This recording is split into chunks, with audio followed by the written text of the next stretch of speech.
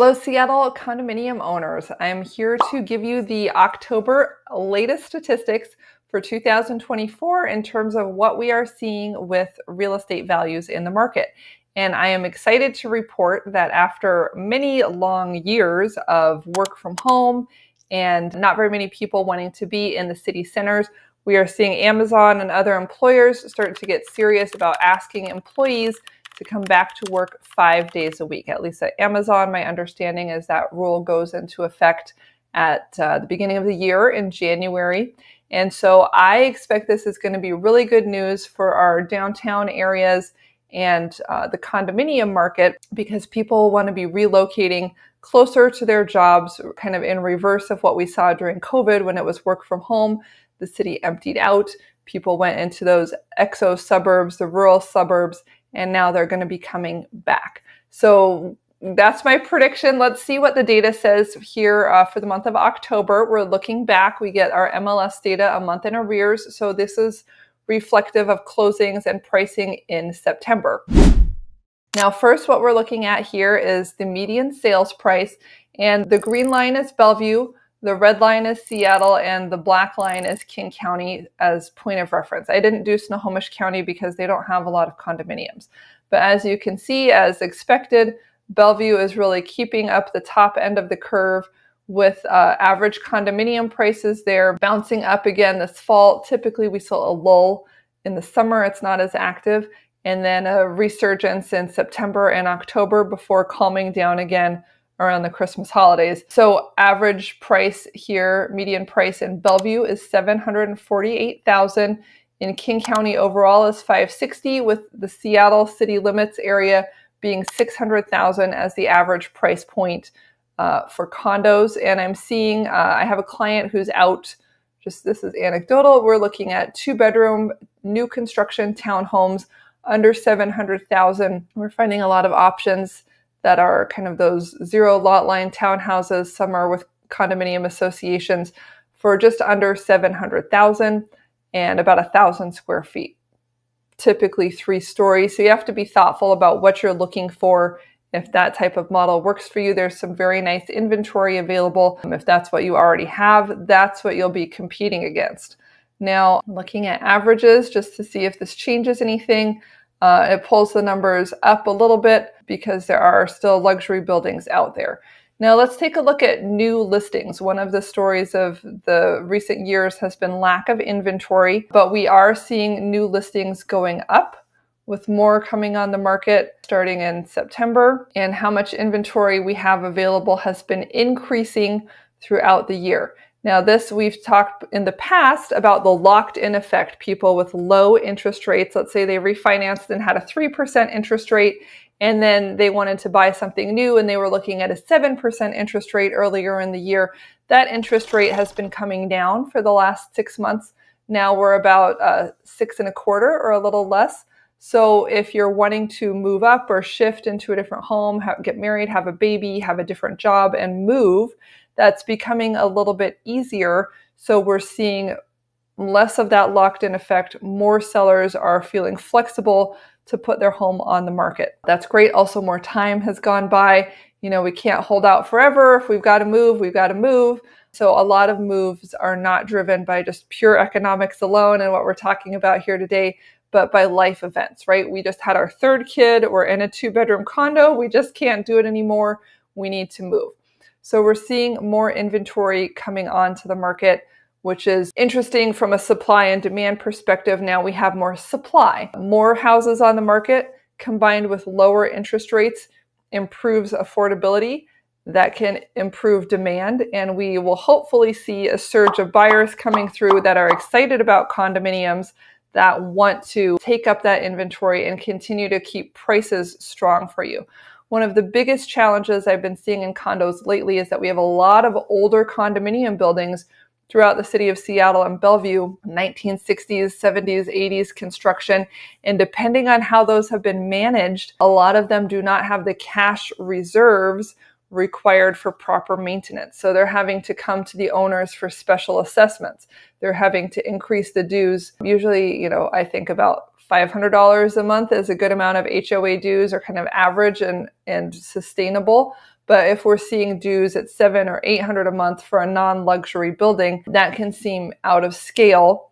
And if your building has especially high dues, you might have to have a lower purchase price to offset that, because most of your buyers are going to be shopping based on monthly payment, and they can't necessarily afford really high dues and a really high mortgage. And again, you'll have to compare with what's available across the board.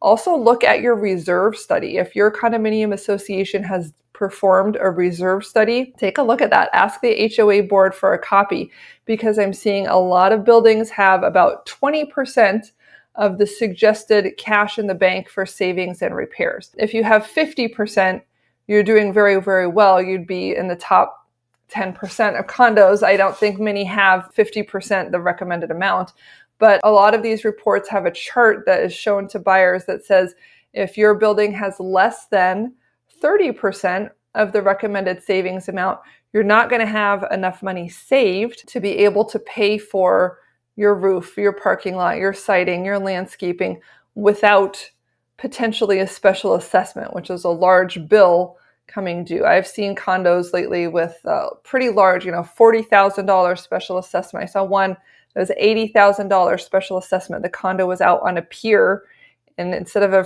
foundation on dirt, it was on a dock, basically. And they had to repair the pier. And the gentleman I was talking to who was selling his condo had an $80,000 special assessment on his one unit condo or one bedroom condo in there. So it's very expensive, and buyers are nervous about that. They're putting all their money into the purchase. They don't necessarily have additional funds for a special assessment, which might be due all at once. Typically they're financed over a couple of years. So if your building has had a special assessment and you're looking to sell, it would be advisable to consider paying off that special assessment in full for the new buyer if you want to get the full purchase price of the home. Again, otherwise it's very off-putting. It can be hard to get financing. Condo financing has gotten more difficult to get in the last couple of years. So if you're approaching the sale of a condo, it's a really good idea to do your due diligence and get everything squared away up front. Okay, so looking at this, lots of new inventory coming onto the market. Let's see how many sales are closing. Fewer homes are closing. That means not as many people are buying condos. They may be switching into other options like single family homes. Some people prefer condos, but many people prefer the idea of a single family home. They just can't afford it. So as affordability comes down on houses, people might be, especially in those higher price point condos, they might be saying, I'm going to do a house instead. We don't know for sure. And then days on market is increasing.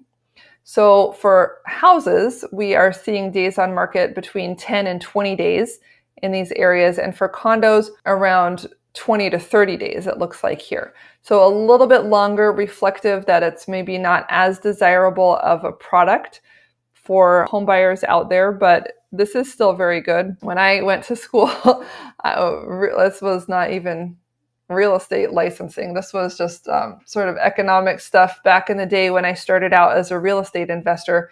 And they would tell us if it was selling in 3 to 6 months, that was a balanced market. Longer than 6 months was a buyer's market, and shorter than 3 months to sell a home was a seller's market. Now, at no time in the last 5 years has it been less than, or has it taken more than about 2 months to sell a home in Seattle. So we are just kind of perpetually in that seller's market state. However, a lot of people feel that if it hasn't sold in 2 weeks in our market, then it's fair game. It's a stale listing. Nobody wants it. And they're going to come and negotiate with you a little bit harder. So it's important as you put the house on the market to get that momentum, not just to overprice it for kicks and then reduce your price. You can easily waste 30 to 45 days on the market experimenting to find the right price. And at that point, people are saying, nobody liked this property. It's been passed over. We're not sure that we're going to move forward with it.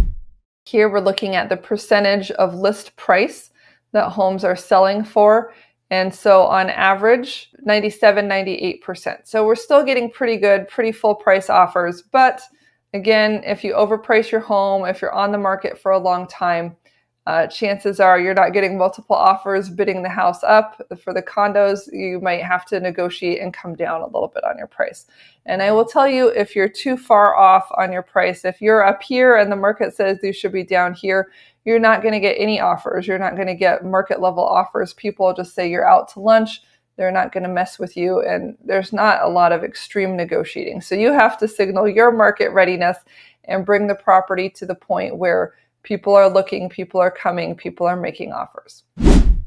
And typically for a condo in the Seattle market, you don't have to wait that long. We're only going to need to show it 6 or 7 times. I usually say if you've had 10 showings on a property and nobody has made an offer, then it's time to rethink your strategy, your pricing, the presentation of the home. Something is off. But this is showing us that the condo buyers don't even need that many. If you've had 6 or 7 showings, you should have found somebody that wants to make an offer on the home. If you've had 10 or more and no offers are coming in, time to adjust. If you can't even get 10 people out to see the property within the average days on market time period of about 20-30 days, if you haven't had 10 showings in that time, then again, you're not even selling them on the first step, which is getting them out to see the property. So anyway, that's my take on things. We'll go back to the price and say, prices are holding pretty stable. We can look at some rolling data here to kind of smooth out some of these curves. We'll give it a rolling 6 months. So overall, the trend is a little bit softer this year. You can see we kind of peaked in May and things have come down a little bit, primarily in Seattle. Bellevue's doing pretty well. Year over year, we're looking at a 3 to 6 or a 7% price increase, but it's not an exciting year for condos. It's kind of a hold steady year. And I'm hopeful, again, that as we get more people coming back to work, that we'll see this improve a little bit. But even looking back over the last 3 years, looking back over the last 5 years, 10 years, it's not as strong moving. It's not as volatile of a market. It's just kind of the slow and steady. You hold your position against inflation. You keep your costs locked in so that you don't have, your runaway rent payments and things like that. And you will build equity over time as a condominium owner. It just takes a little bit longer. It's not quite as strong as the single family housing market. So thanks so much for joining me. I am excited that you're here. If you have questions about your condo or anything else that I can help you with, you can always reach me. I'm Realtor Emily Cressy. My website is homeproassociates.com. If you want to reach me, you can text the word home, HOME, to my phone number, 206-578-3438. And I will look forward to getting the conversation started with you. Until then, have a great day and enjoy October. Do some pumpkin-y things. I'll see you on the next video.